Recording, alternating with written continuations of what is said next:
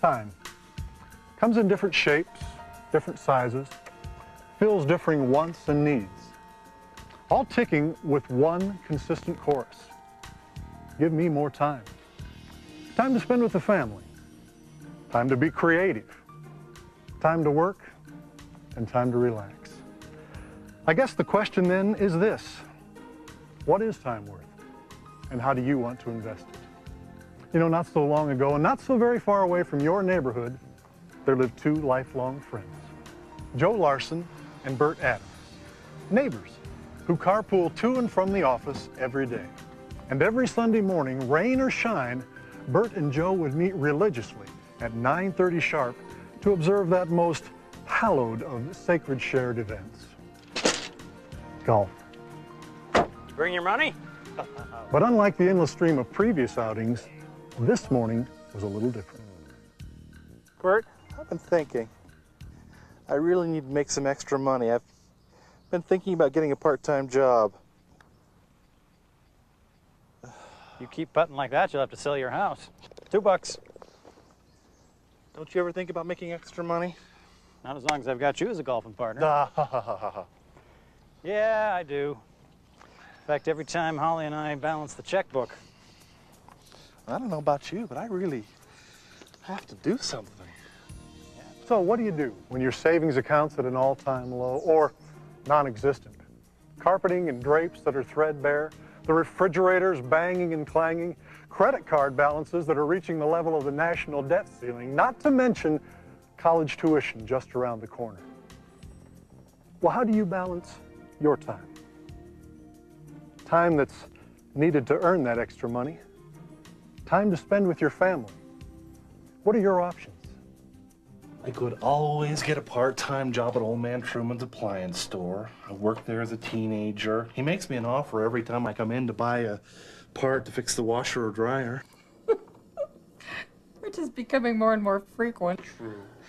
You know, I bet I could get him to give me $8 an hour. If I work 10 hours a week, that's $80. It's $350 a month. And I could start a daycare center. Well, the decision had been made, and it seemed like a good one. But no matter how many times Joe played the idea out in his mind, no matter how hard he tried, there just wasn't much to get excited about. Well, things were very different at the Adams house. Bert's Aunt Betsy had called earlier in the day while the boys were playing golf and asked Holly to join her for lunch. So what do you think? Interesting. And now there was Holly sharing with Bert the information Aunt Betsy had so carefully and patiently shared during the luncheon. Now let me see if I get this. We work consistent, steady, invest 10 hours a week, just like Joe and I talked about. Huh? Our goal is to find just 2 people who can benefit from these products, excited as we are. We're also willing to invest 10 hours a week doing the same thing. Yeah, and based on our goal, 3 months to accomplish our task. 3 months. That's around 130 hours. 130 hours. That's realistic. Yeah. We can do this. And we get to do it together. You are a genius. For Bert, the next morning couldn't come soon enough. He hadn't felt this alive in years. He couldn't wait to tell Joe that he'd found the answer to their problem. He had committed to invest 10 hours a week, consistent and steady, just like he and Joe had agreed. Flexible hours, great products, solid company, and do it with Holly. It was everything Joe and he were looking for. Here, write this down. We'll each be investing 10 hours in our new business, just like we agreed. Okay. And as soon as each of us finds 2 new people who are as excited as we are, they'll be investing 10 hours a week too. Okay. Now, how many hours is that? That's 30 hours. Right, 30 hours of work done every week, and we only have to do 10 of it. Everybody wins. On top of all that, we get to spend our extra 10 hours a week looking for solid folks like us, instead of working in some hole in the wall. Truman's a decent fellow. I'm sure he is, but he pays you a wage. Yeah, And who gets all the profits on his sales? he does. And how does he get people to come to his store? He advertises. And he sits on the school board, he's a deacon in his church, he joined the Rotary. And what does he say every time you run into him? He lifts the collar on your shirt and says, Looks like you need a new washing machine. Exactly. He sells good stuff. And so will we. But there is a huge difference. Here, take a look at this. A manufacturer makes a washing machine. Now he sells it at a profit to a wholesaler. The wholesaler sells it at a profit to Truman. Now Truman's going to sell it to a customer, and again, he's going to sell it at a profit. Now out of this profit, he pays what?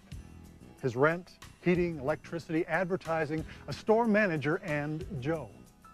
Now with all these middlemen, it's no wonder he can only afford to pay Joe $8 an hour.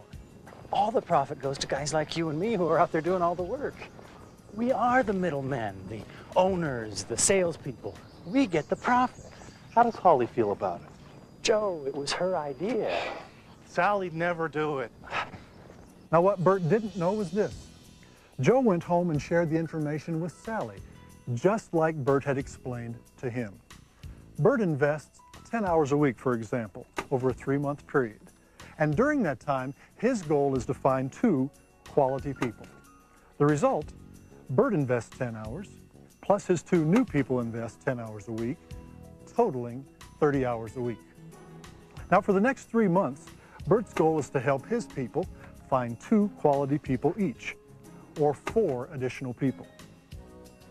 The result, Bert invests 10 hours, plus his 2 people invest 10 hours each, plus their new people invest 10 hours each a week, totaling 70 hours a week. Now that's leveraging the investment of your time. It didn't take long for Sally to see why Bert was so excited about the potential. But Joe had always prided himself on being practical, realistic, having that good old-fashioned work ethic. You know, you work 10 hours, you get paid for 10 hours. After all, it was the honorable thing to do.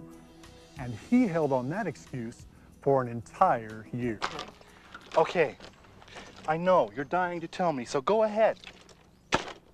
Spit it out. Spit what out? Every day you pick me up.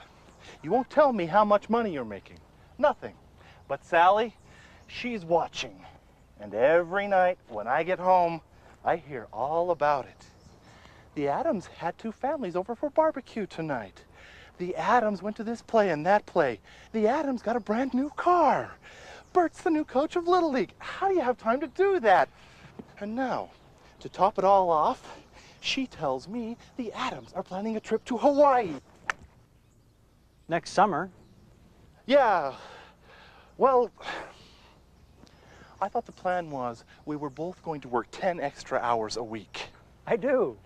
Well, then how come this is the first time in 6 months we've gone golfing? You're always working on Sunday morning. Well, you're supposed to be working too. Joe, I am. It's just that I get to spend my 10 hours at the golf course if I want. And while I'm playing,